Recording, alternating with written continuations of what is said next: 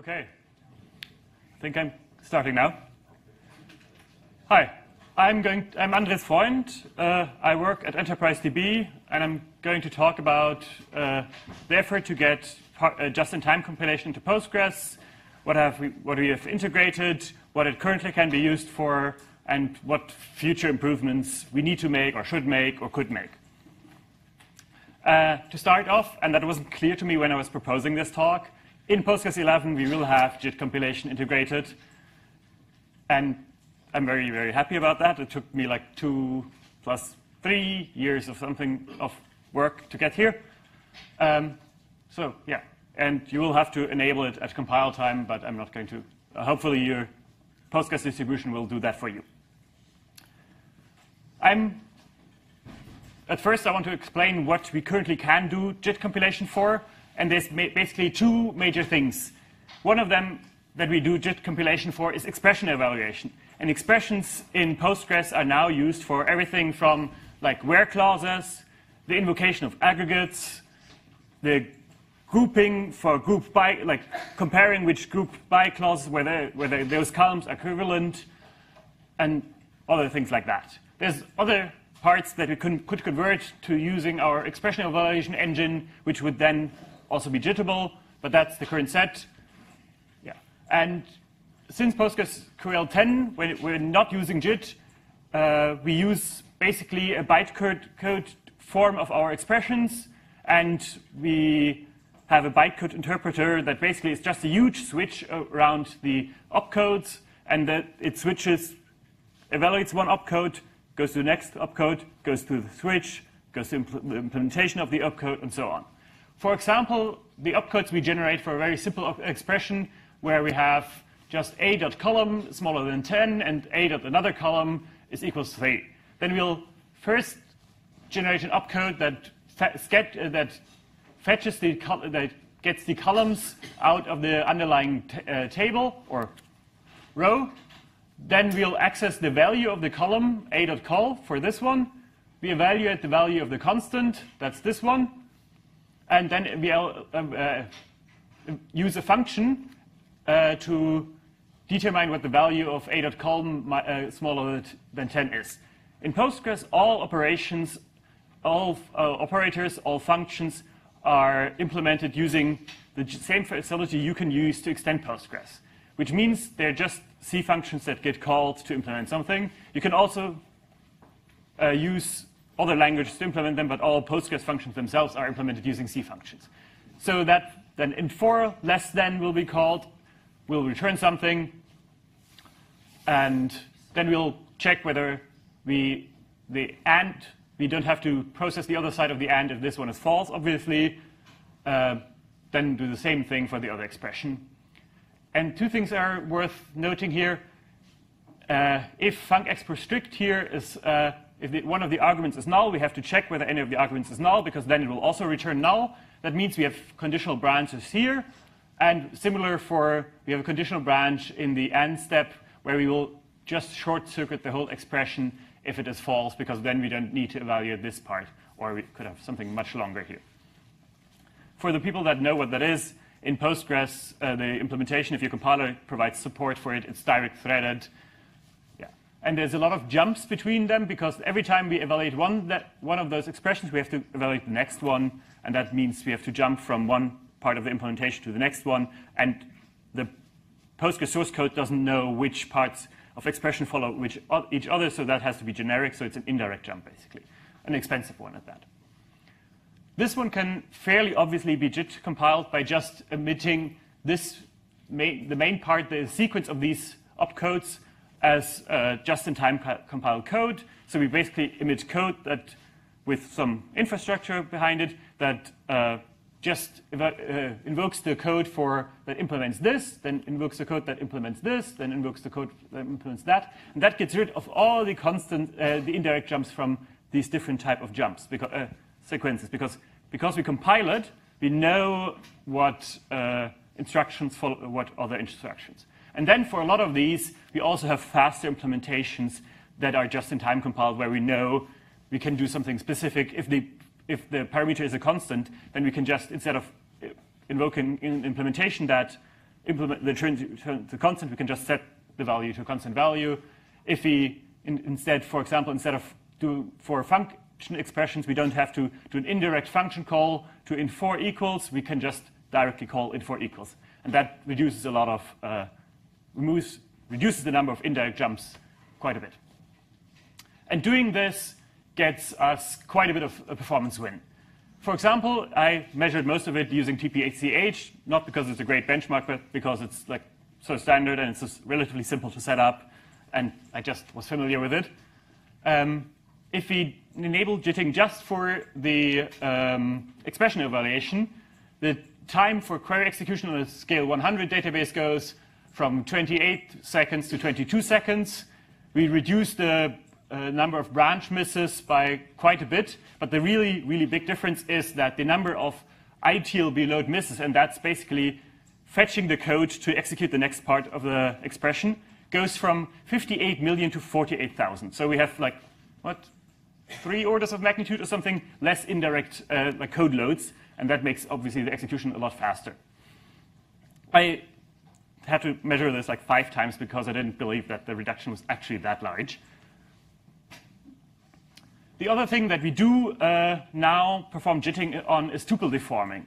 Tuple deforming is basically converting the tuple as it is stored on disk, where density is quite an important thing. I mean, we could improve on the density, but that's another topic. But it is still a lot more dense than our in-memory representation, where we want to access individual columns very repeatedly, where we want to potentially convert the on-disk format into something a bit more efficient, like the individual columns into something more efficient. That process is called deforming in Postgres. And we do it mostly lazily, which means that we'll deform only the columns on a tuple that we need actually for the current expression, and then we have some caching that avoids doing this repeatedly. And that process of deforming is a major bottleneck in query execution because there's, again, a lot of indirect jumps because our code that does this deforming can't know, is the column a fixed width one, or is it a variable length one where we have to look inside the datum, or all of that. Do we have to copy the data out of place, or can we leave it there? All that, the code has to be very generic, which means we have like 30 branches for each different field inside a table, even though there might not be any branches necessary. For example, if we have a table that only consists out of integers, and all of those integers are not null, then the tuple deforming is basically just moving a bunch of integers from the tuple data into where we cache them, and it's just, there's no conditional branches there at all. So we can go from like 30 branches roughly to 0 branches for the simplest case of fixed width columns that are not null. And if we do measure that, again with TPCHQ1, we see that the time goes from 22 milliseconds to 19.5 seconds. And we can see that even though we process more data per second, the number of branches we execute per second goes down. Because, like, even though we do more work per second, we do less branches per second, which is precisely what we expect because we now don't do any of the branches that we needed to do for each column. But there's lots of other branches in Postgres when executing a query, so that's why the number is still pretty significant. I mean, it's still amazing that we can do 1 billion branches basically a second on a system. I still find that very baffling. So, in which cases do we expect JIT compilation to be good? It's in the current form and in the foreseeable future, it's not going to be good if you do OLTP queries. If all your queries take 1 millisecond or less, or are 1 row inserts, then the overhead, then doing the work that we do JIT compilation on, namely expression evaluation or something, or tuple deforming, is not going to take any meaningful amount of time. And the additional work of doing JIT compilation will just make it slower. So OLTP workloads for the foreseeable future, there's some, I'll talk later about what we might change about that, will not be beneficial. If you have analytics, various forms of analytics workloads, be they pure data warehouse type queries, some hybrid transactional workload, analytical workload queries, there it's more likely that you will see benefits. But it's also important to know that if your query is currently, for example, completely I/O bound because you have a rotating disk and all your query is doing is index lookups, millions of them, then the bottleneck is going to be I/O, because each access takes, I don't know, 10 milliseconds. The CPU is not going to be the bottleneck. But in a lot of queries, you have a buffer cache that reduces most of those accesses away, makes them cheap enough, or you have fast storage because you have a bunch of SSDs, which make the random access a lot faster. So it's not that rare, actually, to have CPU-bound queries. Even on a rotating disk, if you have something like a TPCHQ, TPCH, a lot of them are actually not I/O bound for reasonable-sized databases. They are CPU-bound. And the parallelism in Postgres makes that better, but you still can be mostly CPU-bound for a lot of queries. And even for CPU-bound queries, there are cases where JITing will help, JIT compilation will help a lot. Namely, if you have a lot of expressions that are super complicated. If, for example, if you do a query that aggregates, does 10 aggregates over a table, then you're very, very likely going to see significant performance improvements. But if you have a query that just does a lot of index nested loop joins, 100 tables joined together with index nested loop joins, each returning exactly one row, then it's very unlikely that you're going to see a lot of benefits, because the overhead there is going to be in the indexing code, and the indexing code is not JITed. So it really depends on what kind of workload you have. This is the GPHQ1 query, by the way, but I mostly want to mention that because of one thing. This is a perf profile of that query. One thing that I wanted to show here is that even though we spend a lot of time in those functions that implement these operators. For example, in TPCHQ1, we have, in the way I set it up, we have a lot of floating point things. That's why we have spent a good chunk of time either executing the functions that implement the floating point operations or the aggregate for floating points. So one further optimization that we have done is that we can inline the implementation of these functions, because normally adding two floating point numbers is actually something that our CPUs can do really, really fast, but it's not really the mathematical operation that is the overhead. It's the calling the mathematical function, then doing a bunch of overflow checks, whether the two floating point operations overflow the range and return infinity, because in our implementation of SQL, that raises an error, even though the standard really is very unclear what the right behavior there is. So we allow to inline those into the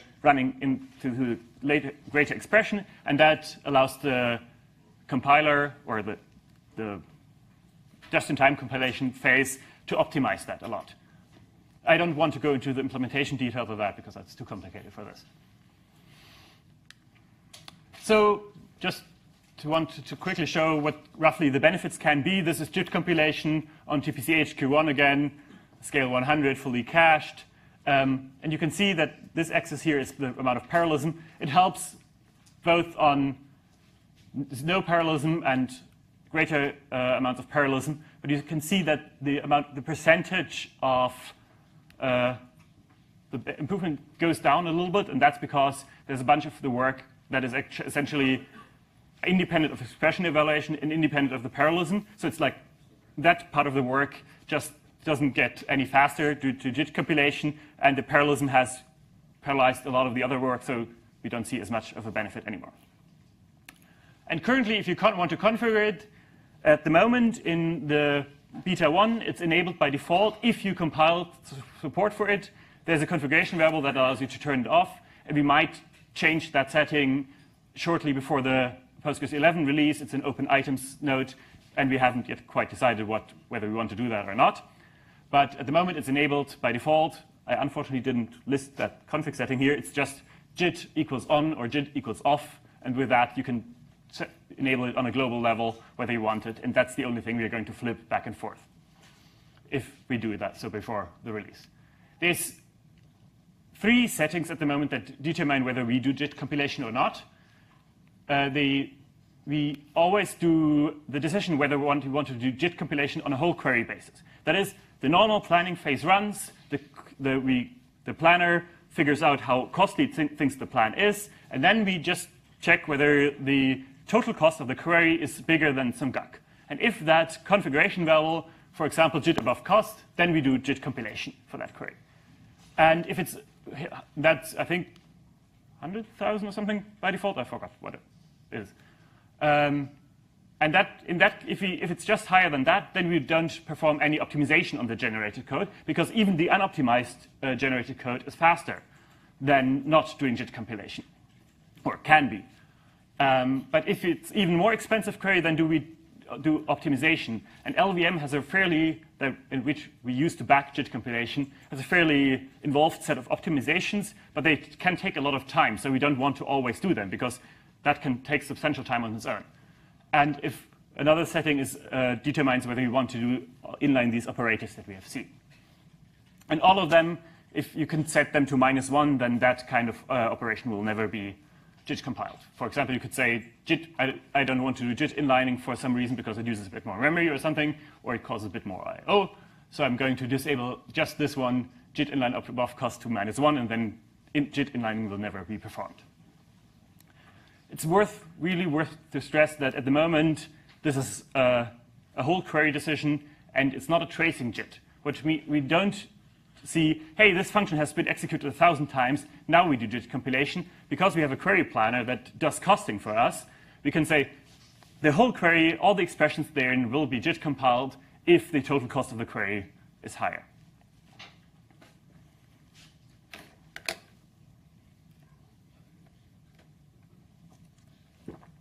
Yeah. So I just want to show quickly how that looks.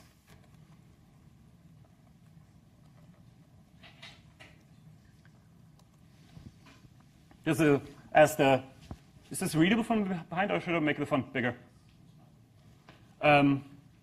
This is just on my laptop, and it's a 10 gigabyte, the TPCH database with scale 10, and in some seconds we'll hopefully see the result of the query, and I mostly want to show that so we can see how explain will display whether JIT compilation is done or not. And I'm surprised, oh, there we go.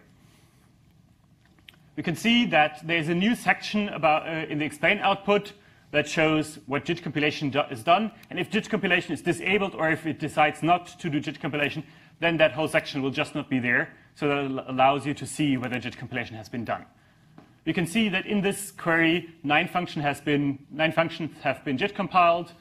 We see that inlining has been performed because inlining is true, and that the inlining took 46 milliseconds. I'll get back to that time in a second.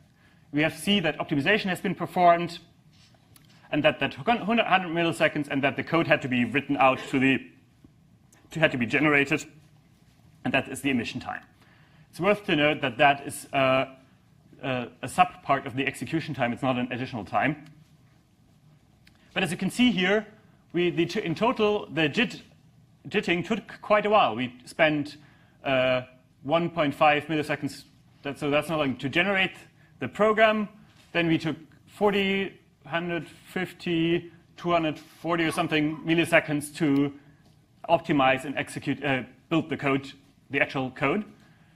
That's not nothing. If the same query had a lot less data, and it would only take 250 milliseconds, we would have doubled the query, or not quite doubled, but like the query would take 1.5 times as long, because the overhead of doing the JIT compilation would be exactly the same, and then afterwards execute faster, but it would not be worth it, because we spent more time doing the JIT compilation than we saved.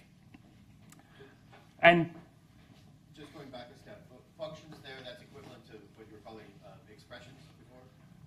Or is that? It's roughly that, yes.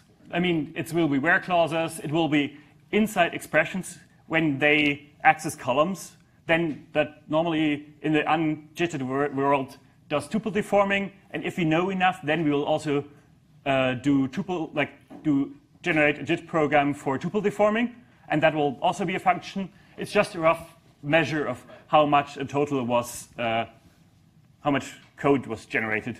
We could say 9 functions, and then on average those were this size, I guess.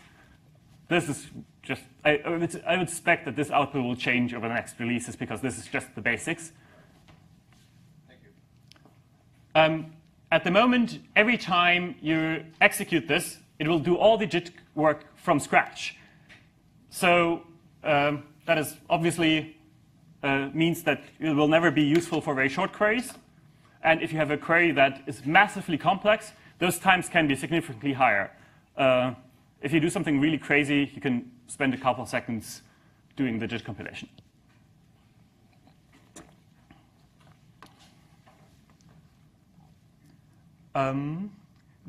If you want to just, for example, see what JIT code is being generated, we can enable that.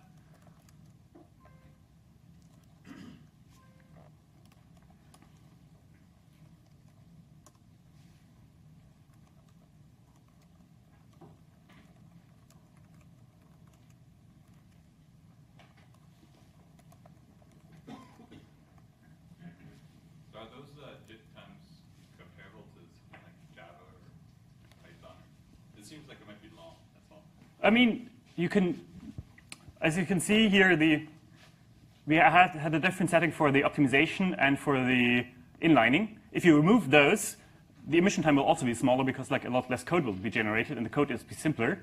So if even in Java, like or depending on which Java implementation, it will use different, depending on how often something was executed, it will use different optimization levels. And you can easily spend a lot more time. But you can also, it's also a question what you optimize for. Do you optimize for super quick code execution emission? And that is a choice a lot of browsers, for example, have made. They have a super fast JIT implementation that basically does no optimization at all. It just emits the code and does that after like 15, 20 execution of the same basic block. And then they have, after you've executed a couple hundred times, or sometimes in the background, they run something that optimizes the code further and then replace it. So this is reasonable times. We could optimize this further, but I think that's roughly what you would expect.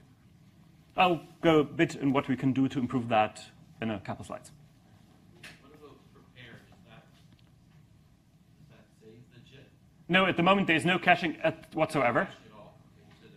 We definitely want to change that, but at the moment there's none. If you give me a second, I'll show you one reason why.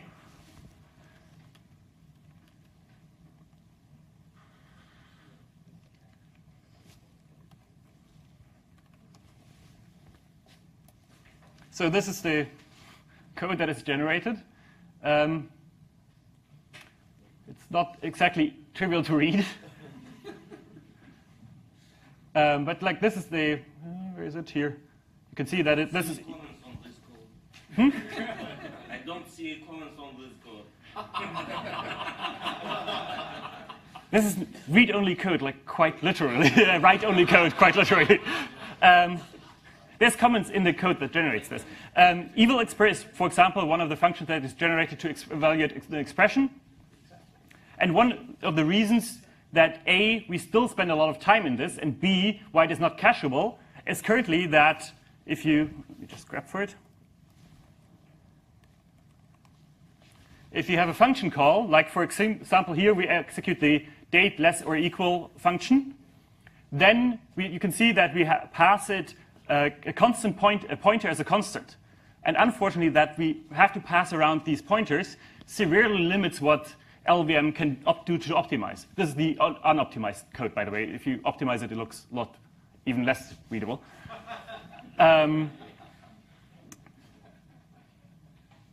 Because then LVM can't see through whether we write the same data to the same block and then optimize the whole right away and so on.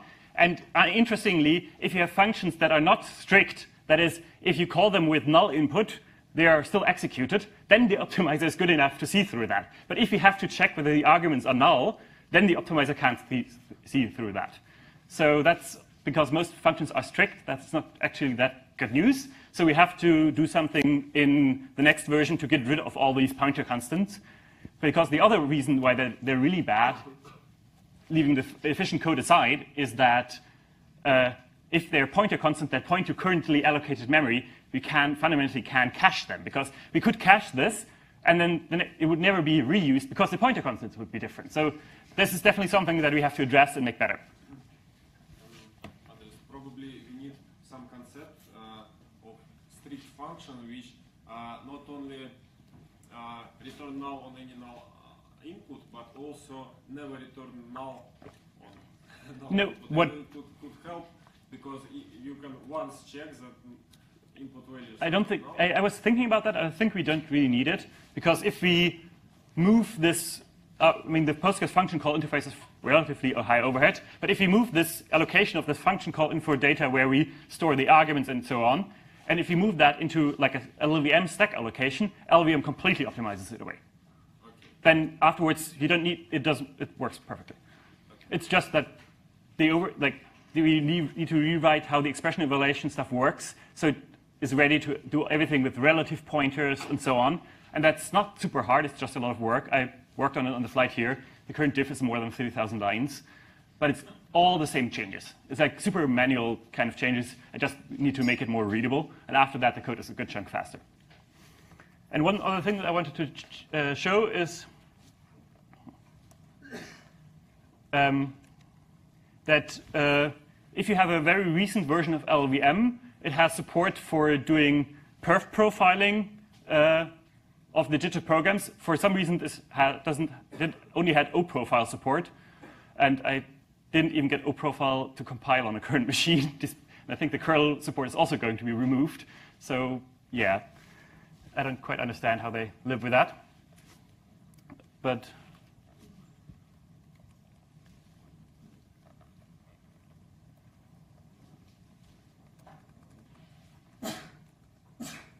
so what I'm doing is basically I run perf, give it a bunch of parameters for the PID and write it to a file.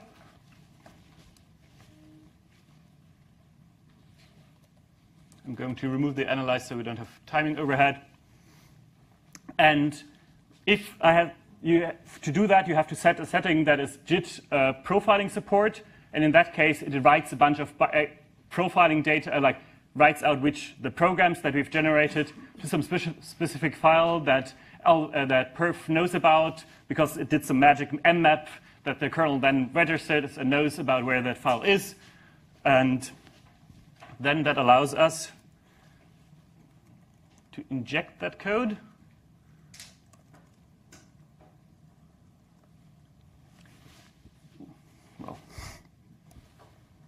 And we can see these evil exper functions here, which are the functions we just generated.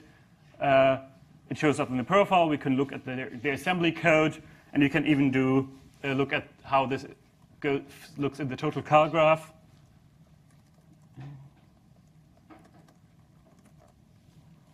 So we can see that in this query, all the time is spent in exec. If we fold that out, we can see that the scan is about 30%. Manipulation of the hash table is about 30%, and this one is the invocation of the transition functions. So even if after we've done JITing, we spent 30% in doing the aggregation invocation, the scan also actually spends about 70% doing the workload evaluation, and the hash table actually turns out to be mostly comparing whether two tuples are the same or in doing the hashing of the input columns. And that one is currently not JITed. But you can see, even after the JITing work, we still spend most of the time doing expression evaluation overhead. And it's worthwhile to note that expression evaluation will have inlined the tuple deforming code. But that's partially because the query is just insanely doing a lot of aggregates at the same time, so that's always going to be like a lot of overhead, but also because our code that we, as I explained before with the pointers and so on, is just not very good yet at this point. You can do a lot more there. When the compilation happens on every expression, every execution, is there garbage that's ever left behind, or are those dynamically generated? Oh, those that SOs are just for perf. Perf, like the perf inject generator writes them out, and then that's just a dirty hack inside perf. It has nothing. We don't write out any SOs or anything like that. So no. If you enable the JIT dump bitcode thing that I used earlier to generate the code, then it will leave the files behind. But that's not a production operation. It's just for like debugging and investigations. But like normally, no. And yeah, perf just generates them because they don't know how to access those additional information, information at perf report time. How to debug JITed code? For instance, if I have JITed expression evaluation, will I manage later to understand something in the core dump produced? The core dump is hard, but what you can, if you attach a debugger and you use a recent version of LLVM, I added support so we can get so the C interface exposes that you can register it with GDB. So if you use GDB, it will show up as normal symbol. You can set up a breakpoint on it. You can get backtraces through it and everything, but you need a recent version of LLVM because I only committed that code like 2 weeks ago. But yes, but like in core file, it's hard because at core file time, all that knowledge is not easily available anymore. Core files, so what is not visible? The debugging information, because that just gets registered in some memory and it has overhead. So you also, if you want to do that, you should put this debugging information inside core file also. I don't think there's an easy way to do that because the kernel doesn't give you control back in a core dump. Yes, but in principle, it dumps the process memory which contains debugging. The problem is that the way the GDB JIT interface only works by making a symbol visible once you attach, and then after that, GDB, like the debugging support in LLVM, registers something inside a variable that GDB knows about. But I think it doesn't work if you haven't GDB attached beforehand, because then it doesn't know to record all that information. I don't quite, like it might be possible to always do that, but at the moment I think the code only works if you have GDB attached. But and that is also hidden behind an option. Like you have to enable JIT debugging support to make it record that information because it's actually not particularly cheap. Because like you have to generate the dwarf information and everything that implies some overhead. So this is what I used for profiling, just for posterity's sake. So this is basically what I just said. We need to improve the code so we don't so we allow more information, more optimizations done by LLVM, and also so we can reuse it. And that I don't quite know which of those is more important. And for both, there's a number of things we can do. But that's I think the biggest project that we need to do. And I do hope to work on that in the next cycle, because it's probably hard to do that if you haven't written the expression evaluation stuff.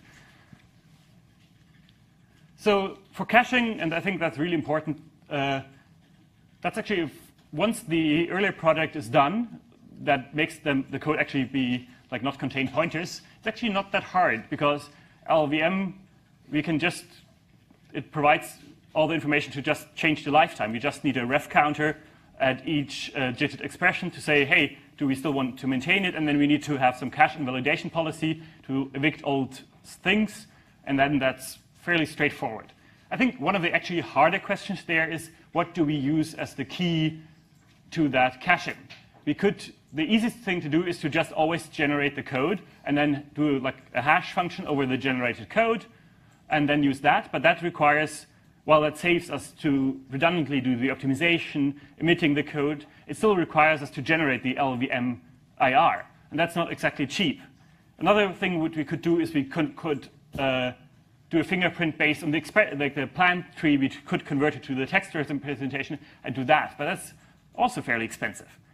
I suspect we are going to go to fingerprinting the LLVM IR, because that only takes like usually milliseconds or something or less to generate, and then additionally hook that information into prepared statements. So we can know, hey, this prepared statement, we have done that once, here's the key, go ahead with that. And then we'll have the best of both worlds kind of somewhat. I don't quite have a better idea how we can do that unless we have a more global plan cache, which seems like some large separate project.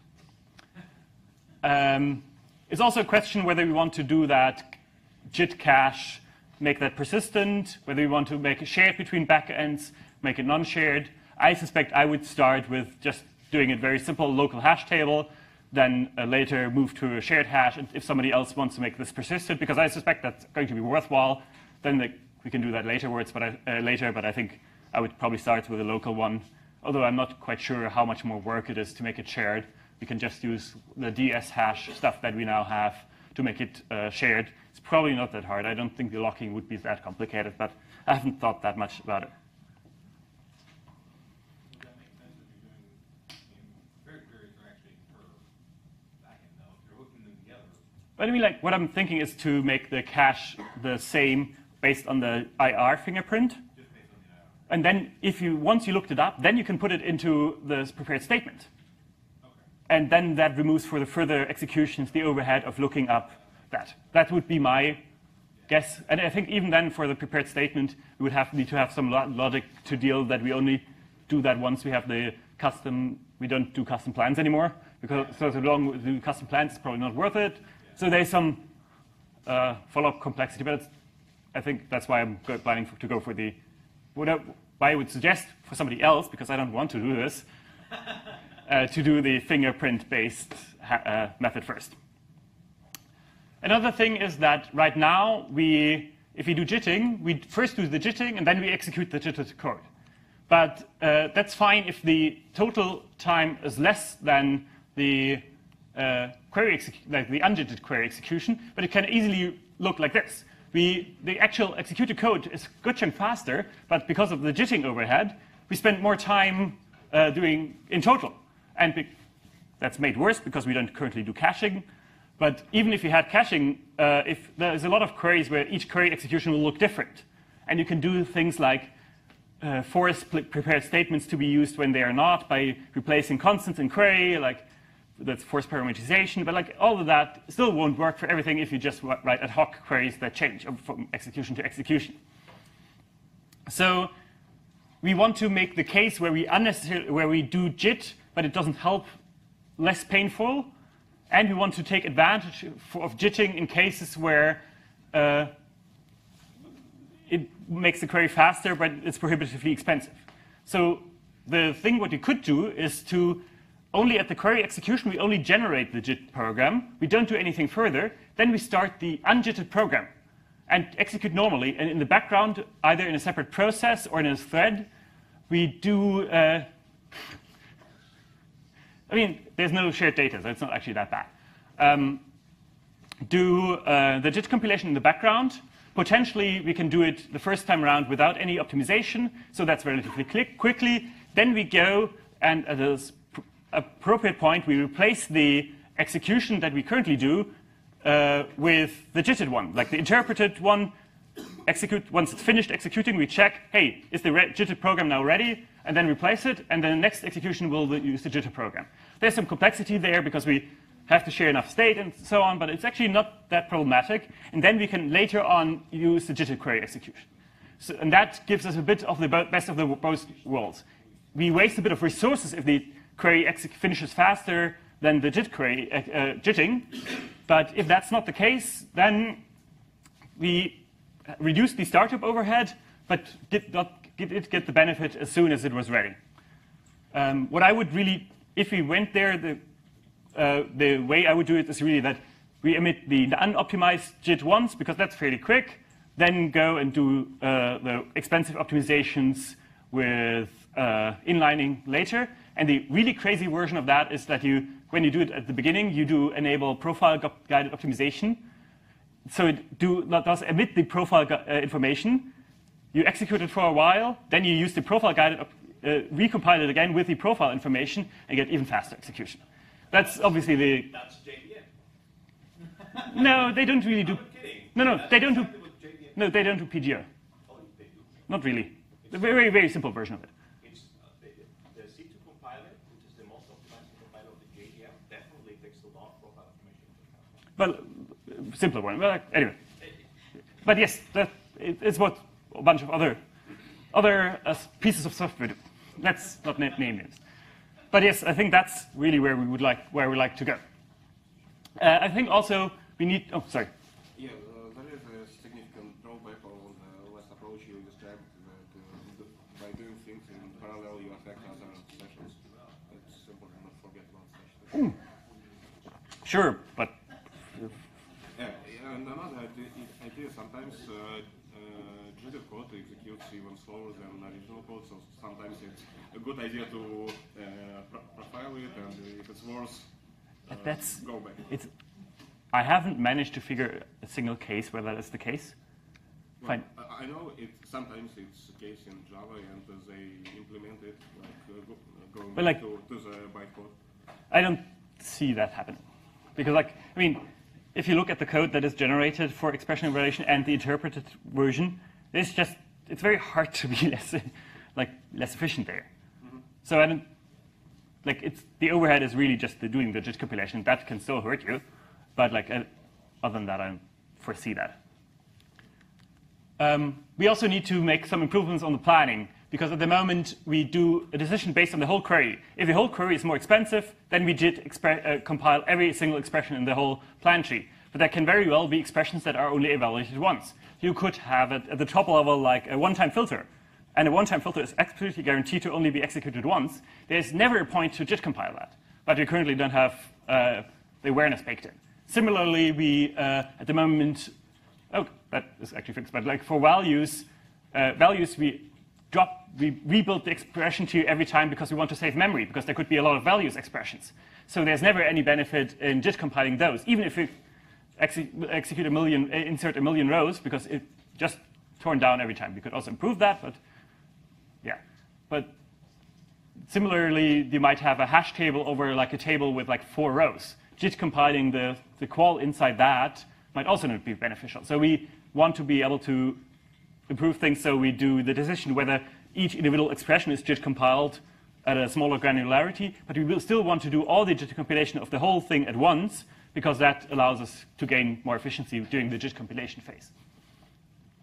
We could also have a bunch of logic that says if prepared statements is in use and we have caching and so on, then we can use JIT compilation more aggressively, because it's more likely that the same statement is going to be executed quite often. Or we could have logic inside that counts how often the same prepared statement has been executed, and if the same queries has been executed 1,000 times, then we just reduce the cost to 0, and we just always do JIT compilation or something like that. So for prepared statement, JITed code once and reused each execution? Not yet, but I want to get there.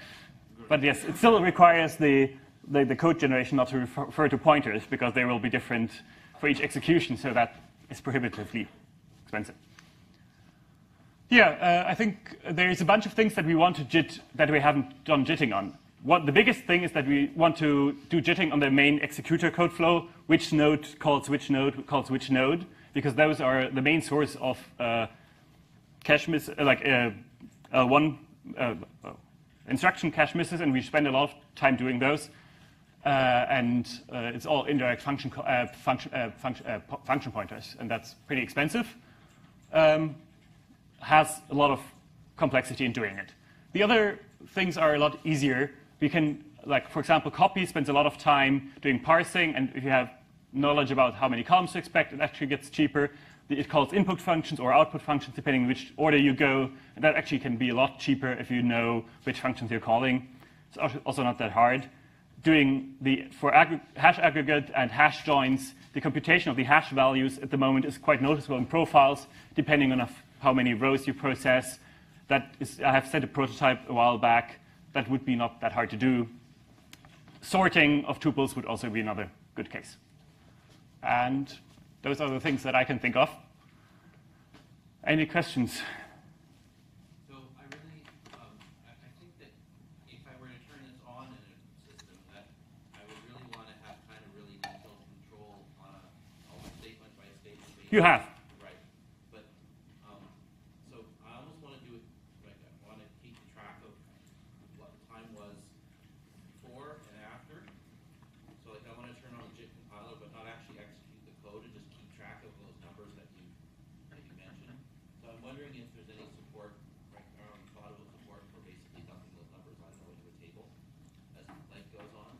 At the moment, no, but you could relatively easily add that to PGStat statements, for example, because all the information is available at that time.